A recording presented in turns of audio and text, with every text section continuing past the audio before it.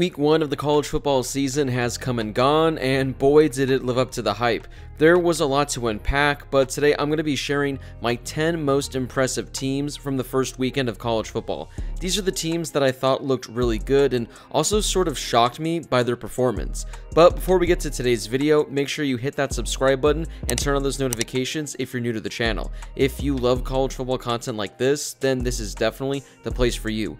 Also, drop a comment down below and share with me who the most impressive teams were for you. It helps the algorithm of the video and helps share the video with more college football fans. Plus, I'd love to see which teams you thought stood out. If there are any other college football videos you'd like to see similar to this, comment down below and that very well could turn into my next video. These are in no particular order, but the team that impressed me the most this weekend was Georgia. Personally, I didn't give them a shot to beat Clemson, and I will admit that I was wrong. This Georgia team looks like they could be national championship contenders after what they did to the Tigers. Now, granted, their offense did look pretty bad. Hell, they didn't even have an offensive touchdown this weekend. But this defense, man, this Georgia defense.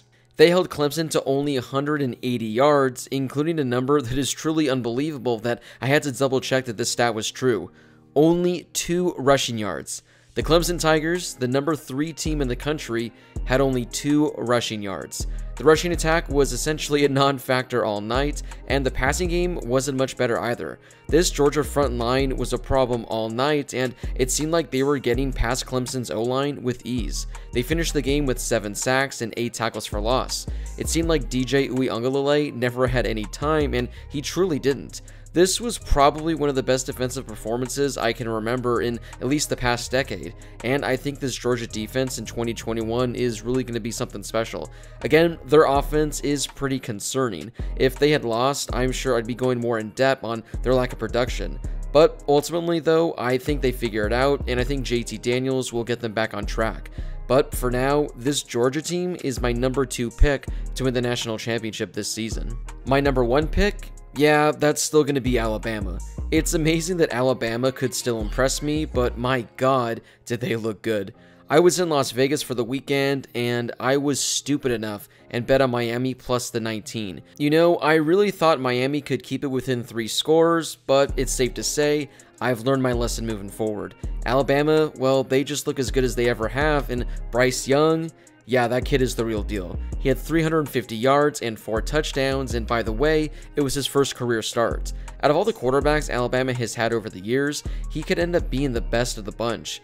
I get that D'Eriq King probably wasn't 100%, but this Alabama defense just manhandled Miami all game long. They had 4 sacks, 7 tackles for loss, and 4 pass breakups. Again, I know Miami's not going to be in contention for the playoff, but they still were ranked number 14 to start the season, and Alabama made them look like Mercer out there. We all know how this is going to play out the rest of the season. Alabama's going to go undefeated, beat every team by at least 30 points and cover the spread, and their matchup against Georgia at the end of the year is going to be the college football game of the season. The UCLA Bruins are next on this list, and boy is it weird seeing UCLA look good again. After years and years of underperforming and looking really bad under Chip Kelly, the Bruins finally look like they have a team that's going to be competing in the Pac-12. They dominated number 16 LSU and really looked like a top 15 team while doing it. Dorian Thompson-Robinson only completed 9 passes and only attempted 16, but he still threw for 260 yards with 3 touchdowns, and he looked the best I've ever seen him look. The rushing attack with Zach Charbonnet and Britton Brown is going to be a problem, and likely one of the top running back duos in the entire country, as they rush for over 200 yards with 2 touchdowns. I guess we're just going to have to wait and see how the season plays out for LSU to determine just how good of a win this is for the Bruins. I think that LSU was overranked from the beginning, and there's a solid chance that they're a 500 team again. But man, UCLA has a really good offense and a really good defense. All offseason, I've been saying watch out for the Bruins in the Pac-12 as a potential sleeper, and again, I know it's been 2 weeks, but they look like they're legit, and they're going to be fighting for a spot in the Pac-12 title game this year. I think a lot of people forgot that Penn State finished the 2020 season as one of the hottest teams in college football. Well, they picked up right where they left off, as they won a great game on the road at Wisconsin. When talking about great defenses in the Big Ten, the Nittany Lions may have the best this year. Now, I don't think Graham Mertz is that good of a quarterback, but Penn State, they made him look like a third stringer out there. He averaged only 5 yards a throw, and he threw 2 interceptions. Meanwhile, Penn State held Wisconsin to only 3 yards a carry, which is pretty insane considering it seemed like Wisconsin broke off numerous big runs. The defense had 6 tackles for loss, 4 pass breakups, and 2 quarterback hurries, and they were just making the plays all game. Now, Penn State's offense looked serviceable, and I'm not sure how much I can count on Sean Clifford moving forward. Still, I didn't think that Penn State would go in and their defense would dominate the way they did, let alone walk out of Wisconsin with a victory. If you've listened to my videos over the last few weeks, you know that I was super high in Louisiana this week over Texas. I had them as an upset pick, and I thought that they really could go into Austin and win the game. Well, the Longhorns made sure to make my pick look silly. It was a great debut for head coach Steve Sarkisian as Texas beat number 23 Louisiana by 20 points.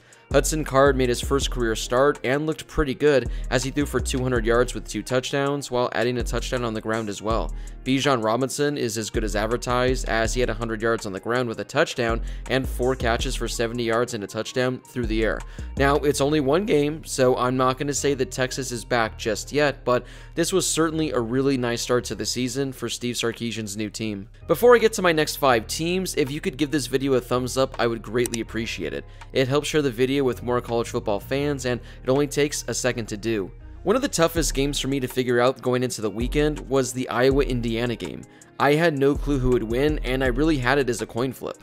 Well, of course, this one ended up not being even close. Iowa's defense is what won them the game as they had 2 pick sixes and held Indiana to only 6 points. Michael Penix Jr. looked awful, which may be because it was his first game back since his ACL injury, but still, Iowa made Indiana look awful out there.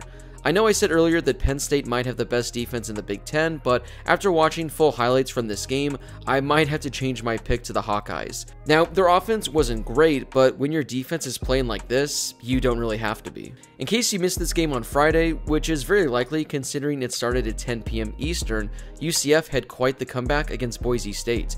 The Knights were trailing 21-0 at one point, but came back and won the game 36-31.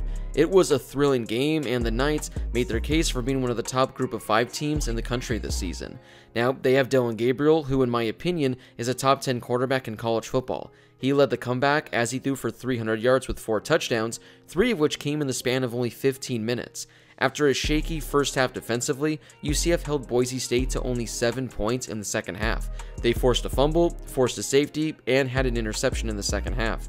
It was a great comeback win for Gus Malzahn, who was the new head coach after his lengthy tenure at Auburn. I didn't have USC on upset watch, but I definitely thought San Jose State could be able to hang around with them. Now, they kinda did for the first half, but USC really stepped it up in the second half as they beat the Spartans by 23. USC's offense was solid as Kedon Slovis threw for 250 yards and a touchdown, and USC added 160 yards on the ground. But what stood out to me was USC's defense. San Jose State scored 45 points last week, and Nick Starkel was a really underrated quarterback last season in the Mountain West. But they just had no answer on offense and couldn't get anything going. He completed only 50% of his passes and threw 2 interceptions. USC held San Jose State to only 70 yards on the ground as well. The Trojans are going to have a fantastic season this year with their offense, as Kedon Slovis is going to be a Heisman candidate, and they have some really good wide receivers and running backs. But if this defense can step up on a week-to-week basis, I think USC can not only be in the Pac-12 championship hunt, but potentially the playoff hunt as well. Michigan State was awful last season, and I was expecting them to be just as bad this year. Well, they looked damn good against Northwestern, who many had as having a top 5 defense in college football this season. The over-under on this game was 45, and the Spartans themselves scored 38. Now, I should say it wasn't necessarily the Spartans' offense, it was more so running back Kenneth Walker III, who rushed for 260 yards with 4 touchdowns. He literally was most of their offense, but it was still a very impressive team effort from the Spartans. Now, I'm not quite sure if Michigan State is going to be a 500 team this season, but this was a great way to start the season, especially against a team that was in the Big Ten title game just last year. We're going to wrap up this video with the only team on here who actually lost their game, but they're deserving of being on this list. Tulane was a 31-point underdog, and yet they almost took down the number 2 team in the country on the road. Well, technically at home. After Tulane had to relocate due to the hurricane, they easily could have been blown out in this game, but they looked competitive and showed that the sportsbooks were crazy for that point spread. They were tied at 14 at the end of the first quarter, but fell behind by 23 going into the half. At that point, they easily could have given up and just focused on next week, but they outscored the Sooners 20-3 in the second half. Tulane even had a chance to win the game with 2 minutes left, but they came up just short.